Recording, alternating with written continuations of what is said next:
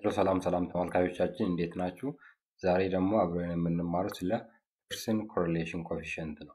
ስለዚህ ይሄ ፒርሰን ኮሪሌሽን ኮኤፊሺየንት መቼና እንዴት እንደምንጠቀምና በኤግዛምፕል ጭምር በኤስፒኤስኤስ አናላይዝ አድርጌ አሳያችኋለሁ። እስከ ቪዲዮ ፍጻሜ እኛ ጋር እንድትቆዩ በዚሁ አሳስባችኋለሁ። ኦኬ። ስለዚህ ባይቫሪየት ፒርሰን ኮሪሌሽን ለመጠቀም ማሟላት ያለባችሁ ነገሮች ይኖራሉ ማለት ነው። ስለዚህ ይሄ ባይቫሪየት ፒርሰን ኮሪሌሽን ደግሞ used to measure the strength of the correlation between two variable and direction of linear correlation between two continuous or pair of continuous variable ማለት ነው። ኦኬ። ስለዚህ አንደኛ እንደ ቅድመ ሁኔታ ፒርሰን ኮሪሌሽን በኤስፒኤስኤስ ለመስራት two continuous variable ያስፈልጉናል ማለት ነው። ስለዚህ እነዛን two continuous variable መካከል ያለው ሪሌሽንሺፕ እና ዳይሬክሽን ኦፍ ሪሌሽንሺፕ ደግሞ ለማወቅ ይሄንን ፒርሰን ኮሪሌሽን ኮኤፊሺየንት በኤስፒኤስኤስ መስራት እንችላለን ማለት ነው። ስለዚህ the Pearson correlation coefficient evaluate statistical evidence of linear relationship among the same pair of variable in the population represented by the correlation coefficient rho. Okay, and the Pearson correlation coefficient is a parametric measure. Okay, ስለዚህ እንደምታውቀው በስታቲስቲክስ there is two type of test parametric እና non parametric test ነው። ይሄ ፒርሰን ኮሪሌሽን ኮኤፊሺየንት ደግሞ የአንዱ ፓራሜትሪክስ ቴስት ነው ማለት ነው። ኦኬ።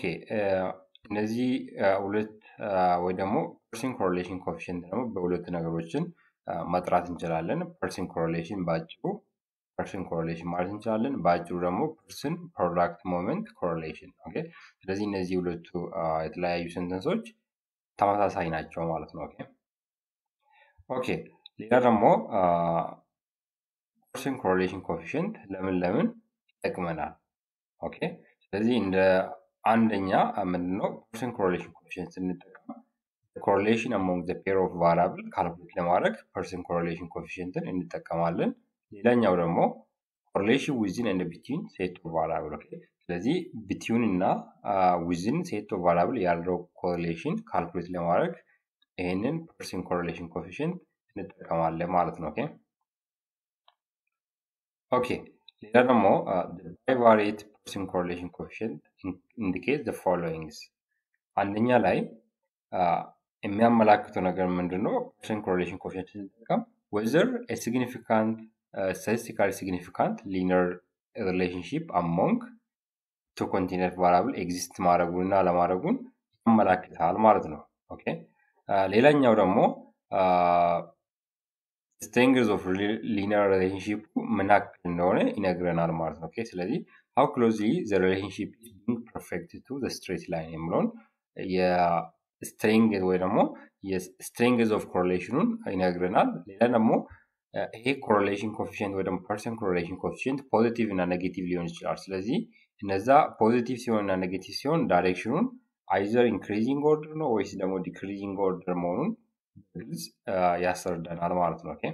ሌላኛው ደግሞ the bivariate Pearson correlation coefficient cannot address non-linear relationship or relationship among categorical variable። ኦኬ። ስለዚህ categorical variable መካከል ያለው relationship በፒርሰን ኮሪሌሽን ኮኤፊሺየንት ማግኘት ወይ ደግሞ መስራት አንችልም ማለት ነው። So if you wish to understand the relationship involved between categorical variable and a non-linear relationship you will need to choose another measure of association ማለት ነው። ስለዚህ between ሁለት በካቴጎሪካል ቫሪያብል መካከል ያለው ሪሌሽንሺፕ ማወቅ ከፈለግን ፒርሰን ኮሪሌሽን ኮኤፊሺየንት መውሰድ አንችልም ማለት ነው። ኦኬ። ስለዚህ እንደ ሌላ ኖት ደግሞ bivariate Pearson correlation only reveals association among continuous variable። ኦኬ።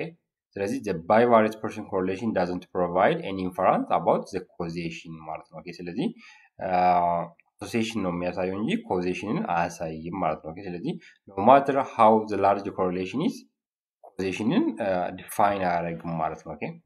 ስለዚህ ሌላኛው ደግሞ the data requirement ነው። ኦኬ።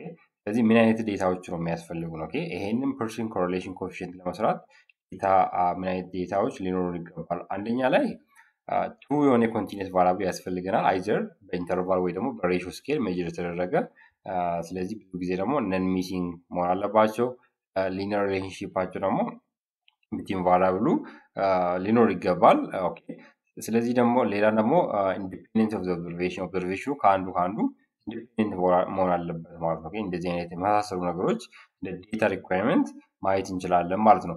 ሌላኛው ደግሞ በቃ አጠር አድርጌ ነው የሚሄድና እንደ ሃይፖቴሲስ ደግሞ ስናይ እንደ ሃይፖቴሲስ ቴስት በፐርሰን ኮሬሌሽን ኮኤፊሽንት አስዩም የሚደረጉ ሃይፖቴሲሶች አሉ ማለት ነው። ስለዚህ መጀመሪያ ላይ እንደ ሃይፖቴሲስ ላይ እንግዲህ ሁለት ሃይፖቴሲስ አለ፣ አልተርኔቲቭ እና ናል ሃይፖቴሲስ አለ ማለት ነው በስታቲስቲክስ።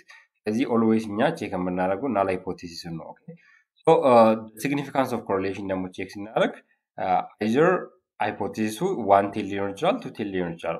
ቱ ቴል ከሆነ ኤች ኖታችን ኦልዌይስ አስዩም የምናደርገው ሮዋችን ዜሮ እንደሆነ ነው ማለት ነው። ስለዚህ ሮ ዜሮ ነው ማለት ደግሞ ኖ አሶሲዬሽን ማለት ነው። ስለዚህ ዘ ፖፑሌሽን ኮሬሌሽን ኮኤፊሽንት ኢዝ ዜሮ እያለ ነው ማለት ነው። አልተርኔቲቫችን ደግሞ ዘ ፖፑሌሽን ኮሬሌሽን ኮኤፊሽንቱ ዜሮ አይደለም ኮሬሌሽን አለ እያለን ነው ማለት ነው። ስለዚህ ዋን ቴልድ ከሆነ ደግሞ እንዴት ሪፕሬዘንት እናደርጋለን? ናል ሃይፖቴሲሳችን ሮዋችን ዜሮ ዘንድ ኮሬሌሽን ኮኤፊሽንት ዜሮ ስቲል ያው ኖ አሶሲዬሽን መሆኑን አልተርኔቲቫችን ነው እዚህ ጋር ያው ዲፈረንስ የሚታይበት ማለት ነው። ስለዚህ ዋን ቴልድ ከሆነ አልተርኔቲቭ ሃይፖቴሲሳችን አይዘር ምን ሊሆን ይችላል? ፖዚቲቭ ከሆነ የሆነ ፖዚቲቭ የሆነ ኮሬሌሽን አለ እያልን ነው። ስለዚህ ሮዋችን ግሬተር ዛን ዜሮ እንላለን።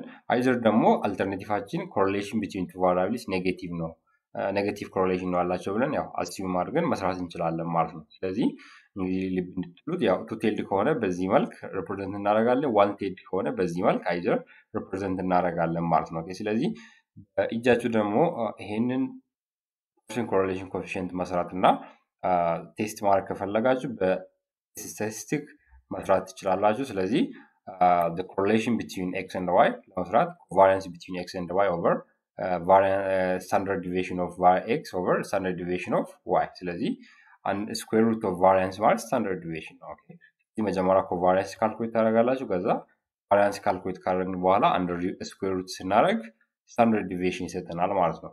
ስለዚህ ኦልዌይስ ደግሞ ኮሬሌሽን ኮኤፊሽንት ካልኩሌት ስናደርግ የምናገኘው ቢትዊን ኔጌቲቭ ዋን እና ቢትዊን ፖዚቲቭ ዋን ነው ማለት ነው። ኦኬ ስለዚህ ኦልዌይስ በዚህ መካከል በዚህ ሬንጅ መካከል ነው የምናገኘው። ማክሲማም ኔጌቲቭ ዋን ሊሆን ይችላል፣ ፖዚቲቭ ዋን ሊሆን ይችላል። ኦኬ ስለዚህ ኔጌቲቭ ዋን ሆነ ማለት ፐርፌክት የሆነ ኔጌቲቭ ሪሌሽንሺፕ አላቸው ማለት ነው። ዜሮ ከሆነ ደግሞ ኖ ሪሌሽንሺፕ አቶል፣ ፖዚቲቭ ዋን ከሆነ ደግሞ ፐርፌክት የሆነ ፖዚቲቭ ሪሌሽንሺፕ እንዳላቸው ያመላክታል ማለት ነው። ኦኬ ሌላ ደግሞ ስለ ስትሪንግስ ስናወራ እንግዲህ ኮሬሌሽን ቢትዊን ኔጌቲቭ ዋን እና ዋን ነው ብለናል። ስለዚህ ቢትዊን 0.1 ላይ እና ቢትዊን 0.3 መካከል የሚገኝ ከሆነ ዊክ የሆነ ኮሬሌሽን እንዳለው ነው። ኦኬ ፖዚቲቭ ሆኖ ቢትዊን 0.1 እና ቢትዊን 0.3 ከሆነ ዊክ የሆነ ኮሬሌሽን ነው።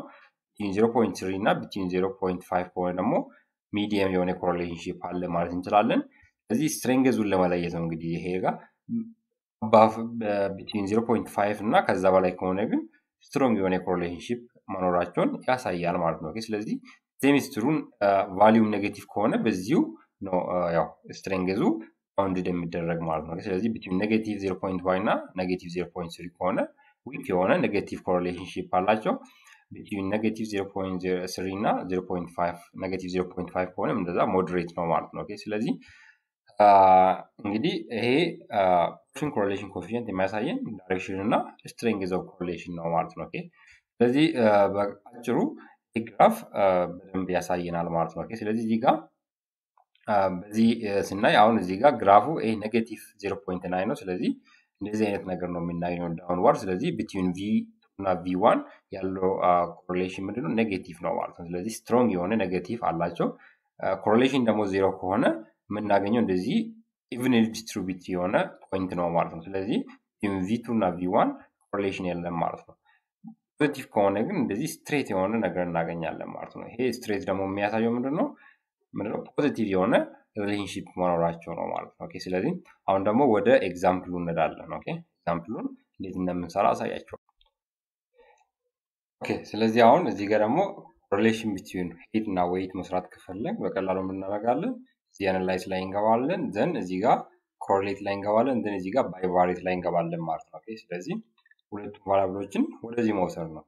እንግዲህ ያው ቅድም እንደነገርኳችሁ ያው ሪኳየርመንቱ ሁለቱ ቫሪያብሎች ኳንቲቲቭ ወይ ደግሞ ኮንቲኒየስ ቫሪያብል መሆን አለባቸው። ሚሲንግ ቫሪያብል ሊኖራቸው አይገባም። ቅድም ያልናቸውን ቼክ ማድረግ ትችላላችሁ። ስለዚህ ኦልዌይስ እዚህ ጋር ቼክ ማድረግ ያለብን ይሄ ፐርሰን ኮሪሌሽን የሚለውን ቼክ እናደርጋለን ማለት ነው። ኦኬ ይሄ ቼክ ካልተደረገ ፐርሰን ኮሪሌሽን የሚለውን ቼክ እናደርጋለን።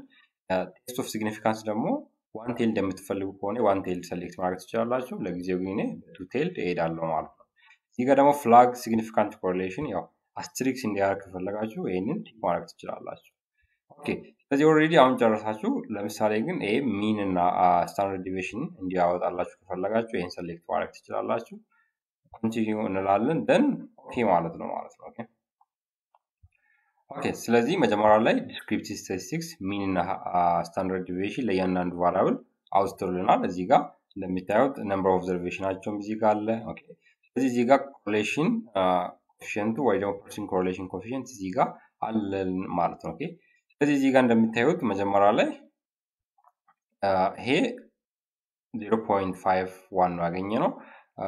ስለዚህ the ይሄ ዲያጎናሉ ተመሳሳይ ነው። ኦኬ አንዱ ጋር አንዱ መውሰድ እንችላለን። ኦኬ ስለዚህ እዚህ ጋር እንደምታዩት ኦልሬዲ the correlation between height and the weight አንድ እዚህ ጋር ደብል ስቲክስ አለ። ደብል ስቲክስ ካለ በጣም ሲግኒፊካንት ነው ማለት ነው። ኦኬ at 0.01 ሲግኒፊካንት መሆኑን ያሳያል ማለት ነው። ኦኬ ስለዚህ ቲዮሪ ላይ ካወራ ነው አትሊስት ከ0.5 እና ከዛ በላይ ከሆነ ስትሮንግ የሆነ ኮሪሌሽንሺፕ እንዳላቸው ያመላክታል ማለት ነው። ኦኬ ስለዚህ ሞር ኦር ሌስ ደግሞ እዚህ ጋር ሲግኒፊካንት ነው። ኦኬ at 0.01 ኮሪሌሽን ቢትዊን ኢንተርፕሬት ስናደርግ እንግዲህ ኮሪሌሽን ቢትዊን ሄድ ኤንድ ዌይት ኢዝ ዋት ሲግኒፊካንት ማለት ነው። ስለዚህ ሲግኒፊካንት ነው ማለት ደግሞ ሄይቱ ሲጨምር ዌይት ይጨምራል ማለት ነው። ኦኬ ስለዚህ when the one variable increase the other also increase ማለት ነው።